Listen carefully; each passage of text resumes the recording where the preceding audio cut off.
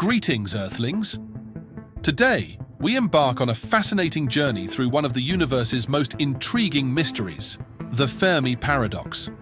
This paradox poses a simple yet profound question. With billions of stars in the galaxy, many of which could potentially host habitable planets, why haven't we found any evidence of extraterrestrial life? Join us as we explore the depths of this mystery and consider some compelling explanations. Our galaxy, the Milky Way, is teeming with at least 100 billion planets. Given these numbers, it seems statistically improbable that Earth hosts the only life forms. This is the essence of the Fermi Paradox, named after the brilliant physicist Enrico Fermi, who famously asked during a casual conversation, "Where is everybody?" His question has echoed through the decades, challenging scientists and thinkers around the world. Fermi's question forces us to confront our assumptions. If advanced civilizations abound in the galaxy, why don't we see their influence or hear their signals? This absence continues to inspire research, suggesting that our theories about the prevalence of life and intelligence need more rigorous scrutiny. Fermi was not primarily a searcher of extraterrestrial life. His work focused on nuclear physics, but his simple query about extraterrestrial life has sparked intense scientific and philosophical debates. The 1970s brought the Fermi Paradox into the spotlight, thanks to researchers like Michael Hart and Frank Tipler. They argued that if intelligent life were common in the galaxy, Earth would have already been visited by extraterrestrial civilizations. Their absence suggested to these scientists that intelligent extraterrestrial life might be exceedingly rare or non-existent. Hart and Tipler's work also laid the groundwork for an interdisciplinary approach, urging biologists, physicists, and other scientists to collaborate. They raised questions about how life might survive the harsh realities of space, stimulating new ways of thinking about the obstacles and challenges that could inhibit the growth of civilizations. Contrasting this view is the Drake equation, developed by astronomer Frank Drake in 1961. This formula provides an estimate of the number of active, communicative extraterrestrial civilizations in the Milky Way. The equation factors in the rate of star formation, the fraction of those stars with planets, the number of planets that could potentially support life, and several other variables. The results can vary widely, suggesting anywhere from thousands of civilizations to none. Though the Drake equation remains theoretical, its legacy has driven astrobiological research. Newer research and observations continue to refine its parameters, providing more accurate estimates as telescopes and satellites uncover thousands of exoplanets. As we collect data, the likelihood of finding a civilization grows, offering optimism amid uncertainty.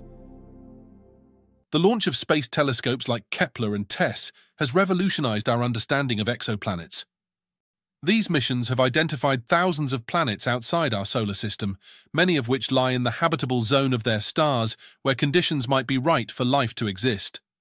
The diversity of these planets is staggering, ranging from gas giants to Earth-like worlds with liquid water. Our understanding of exoplanets reveals an ever-expanding range of environments that could nurture life. However, finding habitable planets is only the first step. The next challenge lies in detecting biosignatures that could confirm life's presence. Despite these exciting discoveries, direct evidence of life, let alone intelligent life, has remained elusive. This brings us to the concept of the Great Filters. This theory suggests that while microbial life might be common, the evolutionary steps leading to intelligent life are extremely rare and fraught with barriers that prevent the emergence or long-term survival of advanced civilizations. One potential filter might be the transition from simple to complex life. Another might be the self-destructive tendencies that could arise from technological advancements, such as nuclear proliferation or environmental degradation. Whatever the barriers are, they could explain why advanced life remains rare, despite the galaxy's immense size. The zoo hypothesis offers another intriguing explanation.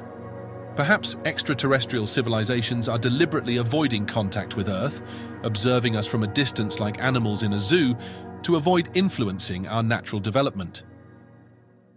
A darker variant is the dark forest theory, inspired by Liu Cixin's science fiction. It suggests that the universe is like a dark forest where every civilization stays hidden to avoid being hunted by more advanced predatory civilizations. In this context, broadcasting our presence might be dangerous. In both theories, the implications are significant. If extraterrestrial civilizations are monitoring us, or if they're hiding to ensure their survival, our efforts to detect them may be futile. Our actions could either be irrelevant to them or might reveal us as potential threats, requiring caution in how we proceed.